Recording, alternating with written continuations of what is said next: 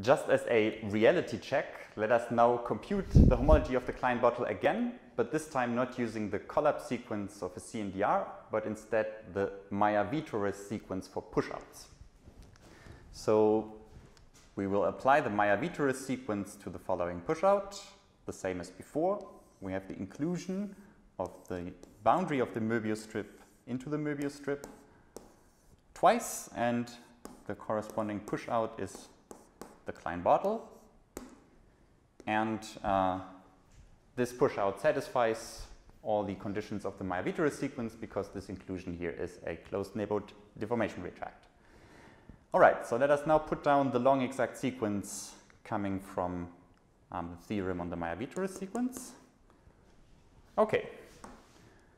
And now we play the usual game and identify as many groups as possible. So let's see. Again, the Moebius strip is just homotopy equivalent to the circle, therefore it definitely has no third homology, therefore this, oh, I want to draw this in red. Therefore this direct sum is just 0. And the circle also doesn't have, yeah, okay, so the boundary of the Moebius strip is not only homotopy equivalent, it's homeomorphic to the circle, so this one is also 0 because it doesn't have any second homology.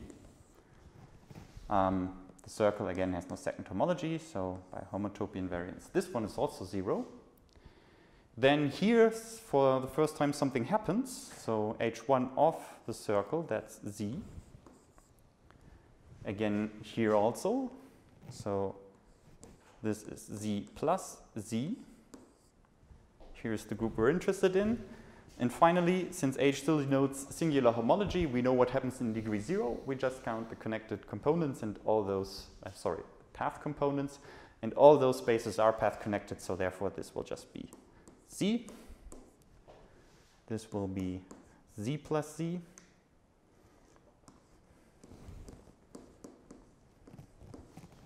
And well, this is already then one group we know about. The zeroth homology group of the Klein bottle is also just Z. Okay, so this is sort of what we knew before, and now let us draw conclusions. And the first conclusion is, again, here's the 0 module, so this arrow is 0, here's the 0 module, so this arrow is 0. So H3 of k is appearing in between two 0 arrows, so it must be 0 by exactness. So let's see, what else do we got? Right. So we've got a 0 arrow here, because this object here is 0. And now we've got a couple of morphisms which we really need to identify. Right. So maybe the first one we should discuss is the one below here. So what does an arrow induce in 0 degree homology? And actually this is something that you already did for us. Namely, it just matters which path components are mapped to which path component, but in this case that it's just a map on the level of spaces between path connected spaces. This just induces the identity, and this holds for both direct summons. So therefore this is just the map x going to x comma x, the diagonal map, yeah, with respect to this direct sum decomposition. And this we did in exercise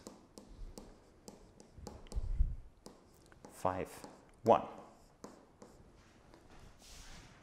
Okay, so this is just a diagonal map from Z to Z plus Z. And the good thing about this map is it's injective. Yeah, so this is an injective morphism of Z modules. And in a long exact, or in an exact sequence, this has the consequence that the previous arrow must be 0. So this one here is 0. And then we see, right. Then we see we need to identify yet another morphism in the sequence, namely the one going from here to here. So I used this isomorphism to Z here by saying the Moebius strip deformation retracts onto the middle circle. Yeah?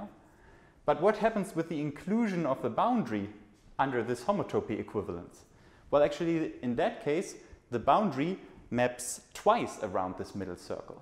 Yeah, the Moebius strip has the property that it winds sort of, if you wind once around the whole strip, and then you deformation retract this map to the middle part of the Moebius strip, then actually you just wind around twice this middle circle. And therefore, on the level of spaces, yeah, if we just identify now these groups with H1, S1 and H1, S1 under this homotopy equivalence, then this is just the map that takes Z to Z to the 2. So the map that winds around the circle twice. And for this map, we fortunately already made the computation in the last video. And we know that this in homology just induces multiplication by 2. And the same argument goes for the other direct summand. And therefore, this map is just x going to 2x, comma 2x. Yeah, so this is by our previous video. So maybe I should put it down that we don't forget what the reason is. So this is because the degree, if you want, or didn't define degree, did we? No, we didn't, right?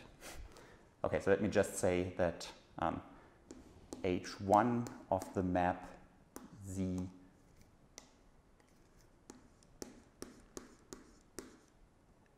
to the Z square of this map, this is the same as multiplication by 2. Yeah, so it's 2 times the identity, if you want. All right, and now what can we say about this map? Well, if I take an integer, I multiply it by 2 and do this in both coordinates, well, it's definitely an injective map again, which has the consequence that the previous arrow in the long exact sequence is also 0. So this allows for another conclusion, because now this H2k, this group under interest, again occurs between 2 0 arrows, and therefore this homology is just 0. So we're almost there. We've got H0, we've got H2. We know that H3 is 0 anyway, so the last one in question is H1k. And now the situation is as follows. We have a 0 arrow here. So maybe see the pointer. And we have a 0 arrow here, and in between we've got 3 terms. So yet again, a short exact sequence occurs within this long exact sequence. But this time, the group in question is not the middle group, but it's the the right-hand group. Yeah? And this has the effect that this group here is the quotient of the middle group by the previous group. Yeah? So this is isomorphic to this mod this. And still, we now have to compute H1k as the quotient of this middle term by the left-hand term. Yeah? So in other words, we have to compute what is Z plus Z mod out the image of this map. Okay, so let's see. Z plus Z mod the image of this map. Well, that would be all elements of the form, well, let me just write it, 2x minus 2x, where x is in Z. Okay, so this is the group we have to compute now.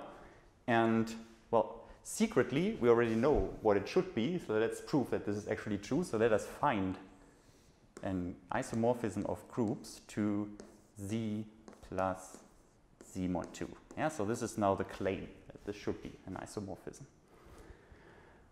Okay, so how do we define this? Let's just try and make an ad hoc argument. So here we've got equivalence classes of those pairs here. So let me take a pair A, comma B. Yeah, and I have to end up here with an integer and such a class mod 2. And this should, of course, be well defined. So this should be A plus B. And the second term should now be something in Z mod 2. And, well, I just take the residue class of B.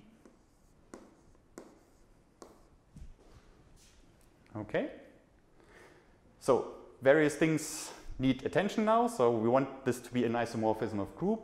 First thing, is it a well-defined map of sets? And this is true, right? Because two elements only differ by such an element of the form an even number, comma, minus the even number. But if I form the sum here, this cancels out. So this is definitely a well-defined map of sets. And here, well, there's nothing to worry about well-definedness here. I just, oh, there is something about well-definedness to worry about, but right. So the second coordinate also will only differ by an even number if I add an element from this subgroup. And therefore, this will also be 0 in this quotient here. So this is still well-defined. So it's a well-defined map of sets. why is it a group homomorphism? I think this is clear.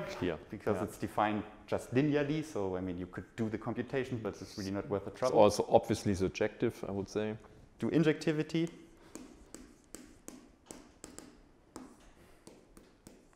So we already discussed that it is a group homomorphism, so we can decide on injectivity by considering the kernel. So what's the kernel? So if an element maps to 0, so if A plus B comma B is 0 in this group, what does it mean? Well, in the first coordinate, it means that A equals minus B. Yeah, A plus B equals to 0 means A equals minus B.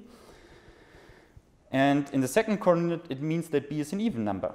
Yeah, because the class reduced mod to a 0 if it's an even number. So B is even. But then we see that actually the